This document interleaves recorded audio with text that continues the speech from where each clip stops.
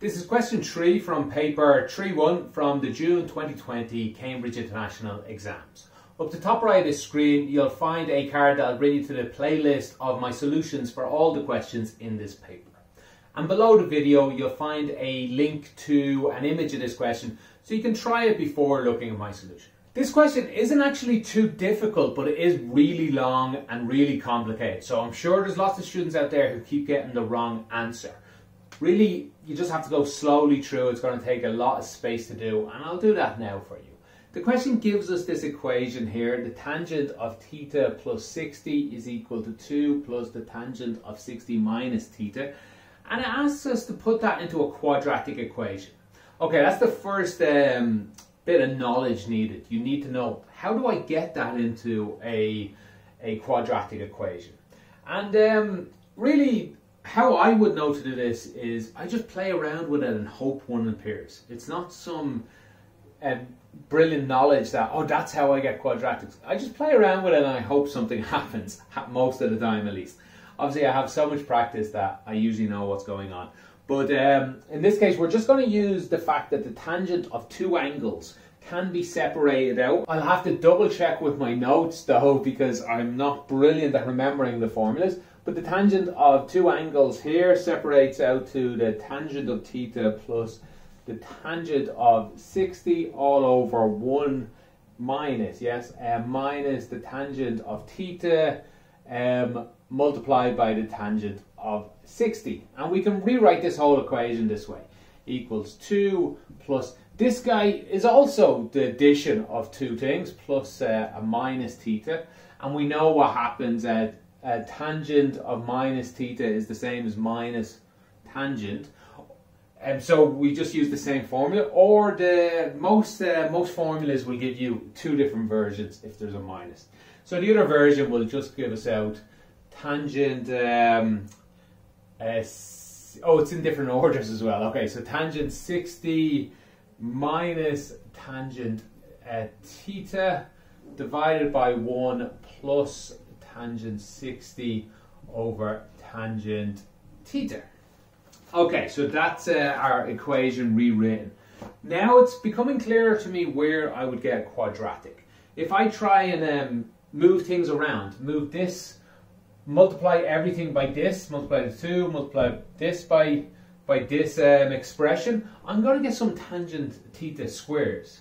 Tangent theta is going to multiply by this tangent theta. We'll get a square. Same when I multiply this by everyone. Multiply by the 2, multiply by here. This tangent theta and this tangent theta will get multiplied. So we are going to get a quadratic, or at least we're going to get tangent theta squared. So hopefully a quadratic will appear. Now there's a few things to save me a lot of trouble here. Is I don't want to have to write tangent theta as much as I'm going to have to write it. So from now on, I am going to write, instead of tangent theta, I'm going to write whatever you want, any letter you want. I'll just use y for argument's sake. I guess I could, yeah, let's use x. There's no x being used. So we'll go ahead and use x there. Also, let's look up what tangent 60 is. And tangent 60 is square root of 3. Save us a bit of writing. So let's go ahead and rewrite this just once, I suppose. Let's go x plus square root of 3 over 1 minus square root of 3x, this times this, is equal to 2 plus square root of 3 minus x over 1 plus square root of 3x. Okay, this is a lot more manageable of a problem than this.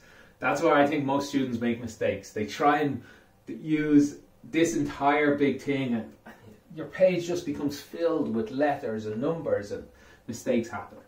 Alright, so let's try and multiply everything by this. We'll do it separately just to make sure we don't make mistakes.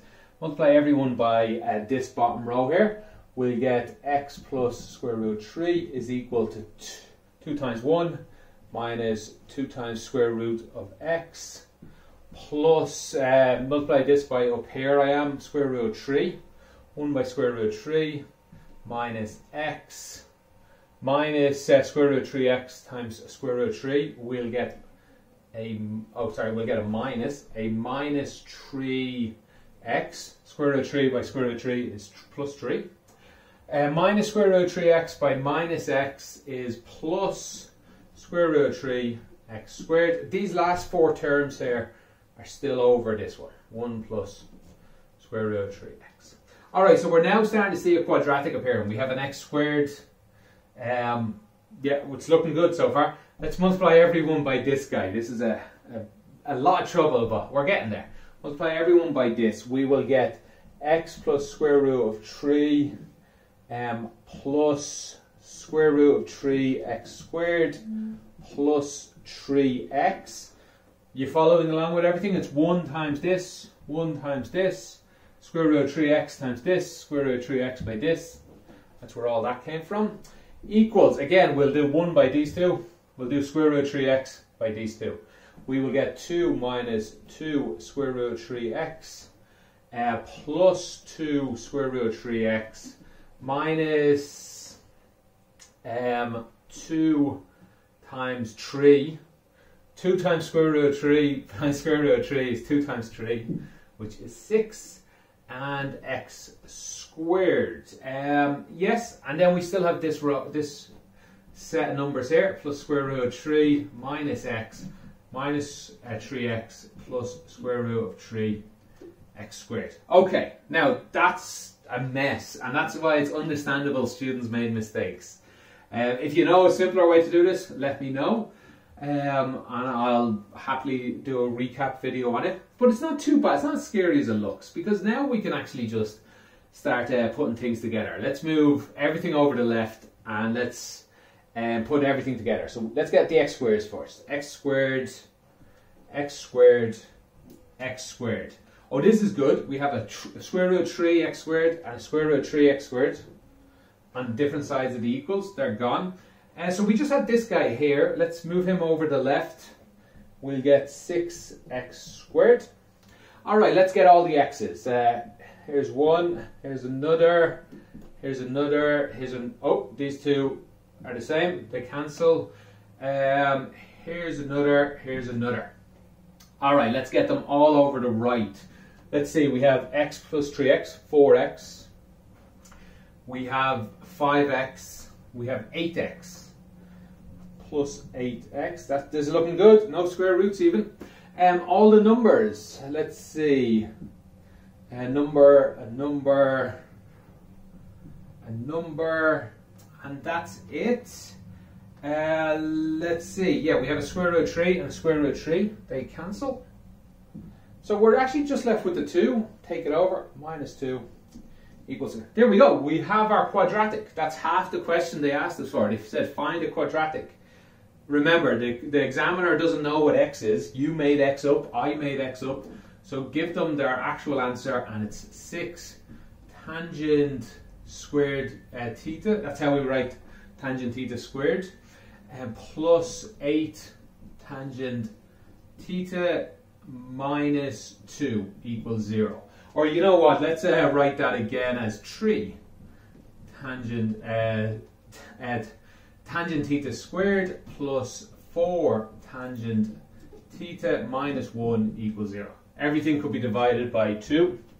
Alright, that's our quadratic. Now we just have to solve that. Again, it's going to be easier just to keep the x's instead of using the tans. We'll turn it back into tan at the very end. I just did it here because they did ask for the quadratic expression in tan theta. So they would probably take it 1 mark, maybe half a mark away for not giving them that, even if you answer the rest of the question. Fine. Right, I'm going to rub this out just so I have a bit of room. I'll keep this line, and let's keep this line here. 3x squared plus 4x minus 1 equals 0, because that's what we're really going to solve. Alright, let me clear this out and we'll get on to the next part. The rest of the question says, hence solve this for theta bigger than 0 and less than 180. I'm sorry, 180. So we're going to be solving for tan at the end. We'll do the quadratic here, but we're going to be solving for tan theta. So it's probably a good idea to have a little idea what tan theta looks like. Looks like that up to 90. And then it looks like this up to 180. So there's between 0 and 180 is there. That's good because nothing is double. We should get unique answers for anything we get in here. So let's go ahead and solve this quadratic. It looks like something, well, we write it again here. X squared plus 4x minus 1 equals 0. I feel sorry because lots of students probably would have made a mistake here. They would have tried to factorize this because it looks like you can. 3x, x, 1 and 1. 3x by x, 3x squared.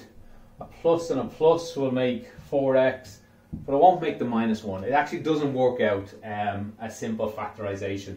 So we'll have to complete the square or just use the formula. So I'll just go ahead and use the formula. Minus b plus or minus b squared minus 4ac divided by 2a.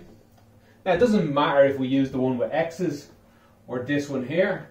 This one here, a is 3, b is 4, c is minus 1. And again with the x's, it's 3, 4 and minus 1. No difference, so we can get rid of the x's at this point. Let's do this equation out to find the answer for tan theta. We will get minus 4 plus or minus 16 minus 4 times 3 times minus 1. I always do this one slowly because otherwise you end up losing a minus or something simple.